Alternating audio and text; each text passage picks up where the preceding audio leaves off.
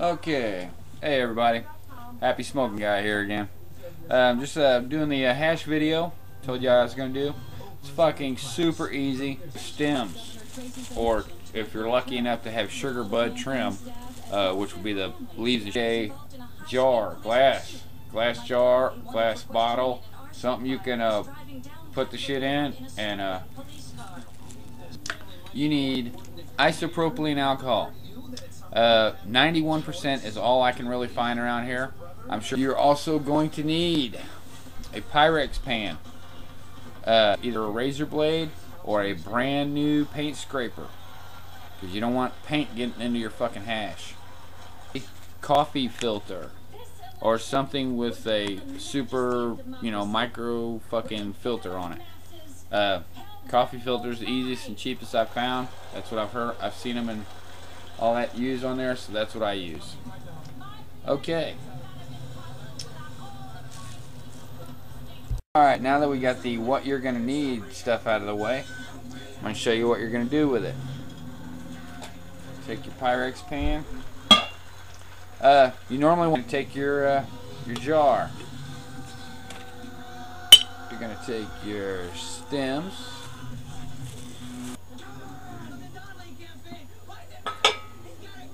Take your alcohol. Now you're only going to pour it in there enough just to cover those. You don't want to fill this jar up or anything like that.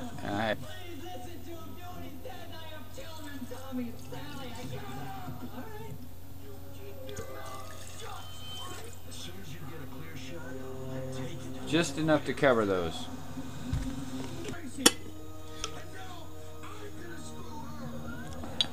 And then we shake the fuck out of it. A couple of different theories on this, on how long. I've heard 2 minutes, I've heard 20 minutes. I will tell you that if you do it for a short time, what I've learned from it anyway, is if you do it for a short time, the hash is always lighter. It may be stronger, I don't know. I smoke it all, and I get high off of all of it, so I don't really know.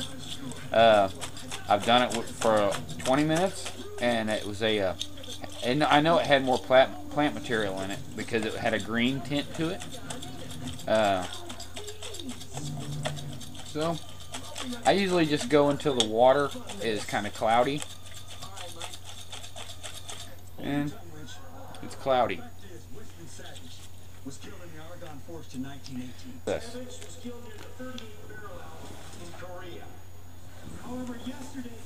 This is a Powerade bottle that I cut using it for a bong, and we're just going to do it like this.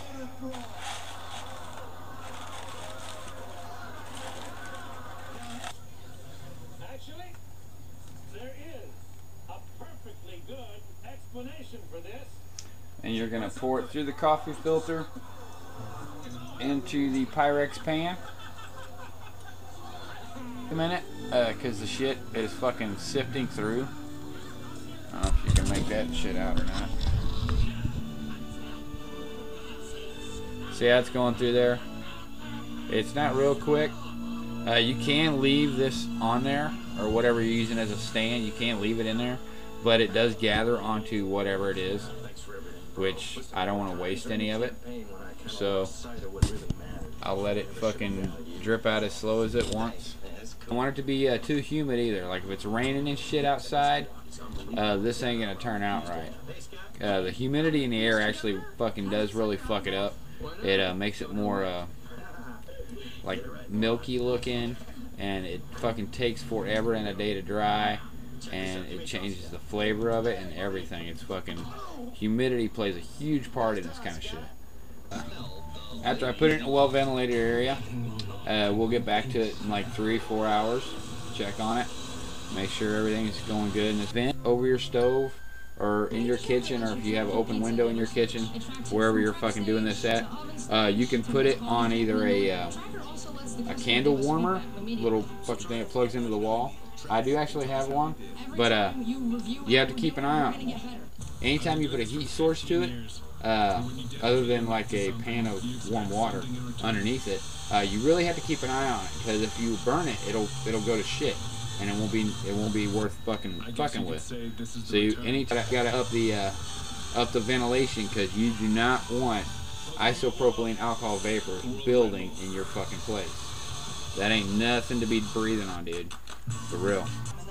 I realize that's just the plant material, but there's always a residual white, it's almost white, powder inside of there. Once that dries out, that shit will flake out of there real easy. Like, what I do is just separate the stems from that after it completely dries, and that there, and then I'll usually just throw it on a bowl or something, just to make sure I'm not missing anything. I don't want to throw away any precious trichomes or keef, because I want to get high, and I paid for this shit. So I want to get everything I possibly can out of it and enjoy it.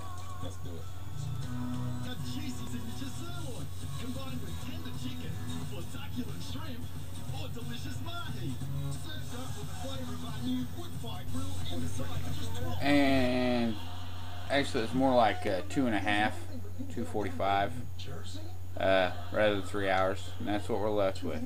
You see that white milky shit in there? That's because it's kind of cool outside, but still humid. Handy dandy paint scraper. When you buy one, until you set the shit in the freezer and all that shit and press it. But we're gonna start scraping this shit. I've always heard that you better off if you're scraping it to the center. Most of the time that works, but sometimes it's just not feasible. Be smart, book smart. Imagine all of your missed opportunities in one place. The front row tickets you never Okay. the And that's investment you never made. The exotic vacation you never took. that's what you get.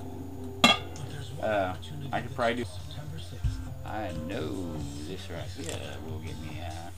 Would you I use any kind of thick plastic I got around, because in the when you put the shit in the freezer, it does. No stranger comes around my growing family without a background check. Now you can use Been Verified on the go. Download the Squeeze free that fucking background water check off app for that your shit, Android too. or iPhone. Search right from the palm of your hand. And then we'll put that in the freezer and let that set. Alright, and I have taken it out and rolled it and fucking pressed it and rolled it, pressed it, put it back in there, take it out, repeat it like 3 times, and then you're left with that.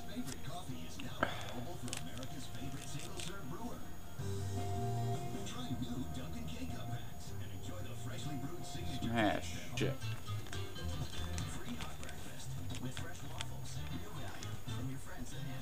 So I mean, imagine all of your missed opportunities in one place.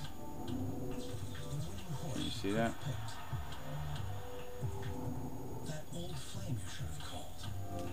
Just from holding it too long, Leap of faith it with exceptional values on the Lexus IS, but only until September 6th. put this little drop in there. See what happens.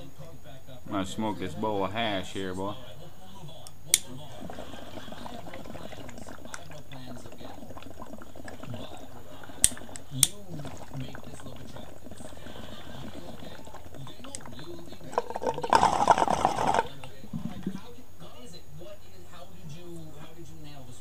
My mother, whenever I would go off to work, she'd always say to me, now remember.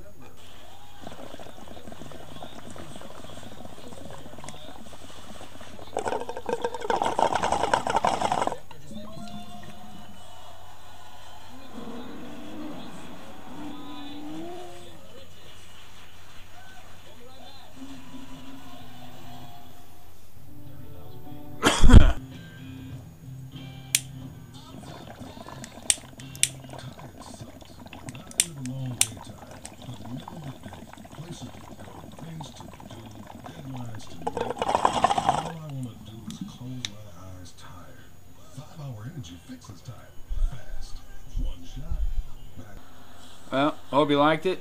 Hope it gets subscribers for me. Hope you got some knowledge from it.